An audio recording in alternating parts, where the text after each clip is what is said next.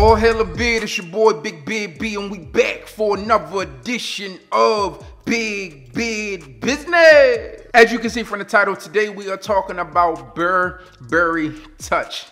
I don't know why I broke it up like that, but listen, man, I talk about Burberry Touch so much, and I was going through some Instagram comments or actually messages, and someone said, "Yo, B, you talk about Burberry Touch so much, but you have no review for it, sir." Why not? So here we are today. I'm dropping Burberry Touch For Men fragrance review. Now the presentation for Burberry Touch For Men is pretty simplistic. It has this classic type of look. Now this one is a tester bottle, but I'll give you an idea of what the original looked like. So the original, the bottle was the same, but you had this black wooden cap that really went around the full top. Outside of that, this is what you get. I think the box for this one was like this blackish gray Burberry print.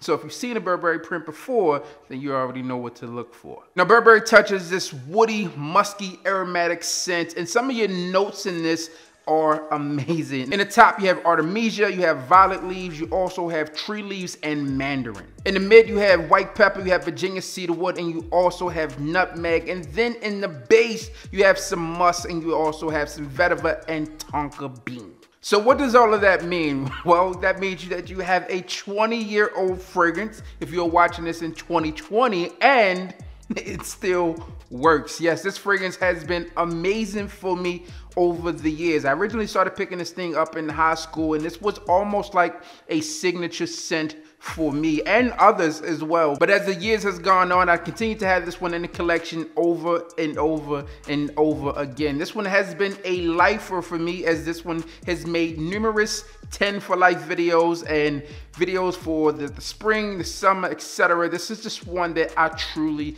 enjoy. To me, with this scent, you're gonna get something that is extremely masculine, although this one is light and playful. On the top, when you spray this thing, you get some of that mandarin, some of that freshness there. You get some of the earthiness from the trees, but as it begins to dry down, this one just transforms into something extremely enjoyable. It also has this almost powdery type of feel that you get with it, and this will be a great fragrance to wear in spring and summer. Obviously, I've talked about that before, but this is also a fragrance that I opt to wear just year round around the house. So whether I'm spraying this thing on undergarments, if I'm just, you know, kicking it around the house in the winter time, this is definitely a fragrance that I just wear all the time. I think one of the additional positives on this fragrance, for me at least, is the change in the pricing. So I think as this thing originally launched, this was closer to that $100 price point, but in today's world, you can find this thing online for maybe 20 or 25 bucks, and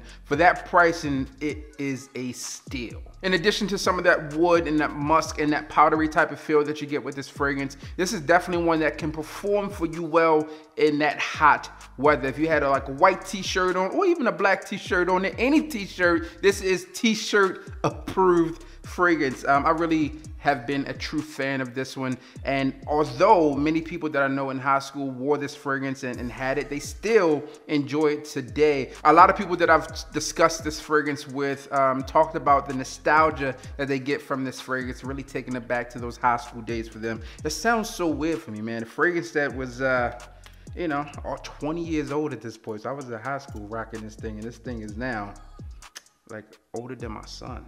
That's weird.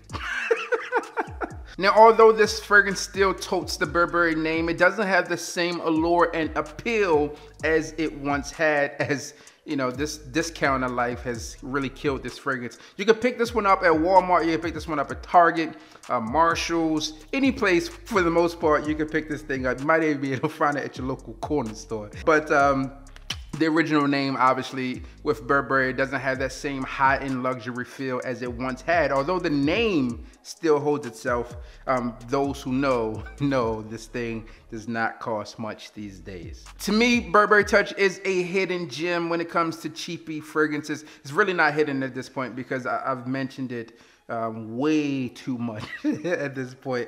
But for performance, you're gonna get something really nice, especially for its price point. For me, this goes between 8 and 10 hours. It has okay projection in CRs, especially for it to be a fresh fragrance all in. You can expect this to pop off the skin for about 2 to 3 feet, depending on how many sprays you're going with this thing. And as it dries down, again, it gives you more of this powdery, fresh, clean type of feel, which still is masculine in my personal opinion. That being said, one of the things that kept Burberry Touch in high praise for me was its high compliment factor on my skin, and for me, this one has garnered me a ton of compliments. I've gotten a ton of compliments when wearing this fragrance over the years, which is one of the reasons that this one has remained within the collection. I have also felt compelled to compliment people when I've smelled this on them because I just think it's amazing. Again, this one is a multifaceted fragrance. You can wear it pretty much anywhere, in my personal opinion. You can wear this to the office, you can wear it to the gym, you can wear it out and about, date night, I don't care. Spray this thing on, as I've worn them everywhere. Now, if I had to give this thing a rating over the years and what it's worth today, I would go ahead and give this one an 8.5 out of 10. All right, that's my personal thoughts on this fragrance. I know some of you out there may be like, nah, B, it ain't worth it. But I definitely think that this one is. Again, I have a different love and relationship for this one, but I do believe a lot of people out there will likely agree that this thing is well worth the 25 bucks you can find it for today, and the 8.5 would be a solid rating. So that's what I have for you today as it comes to Burberry Touch. I should leave it linked down below with all of the videos that I've mentioned this thing in.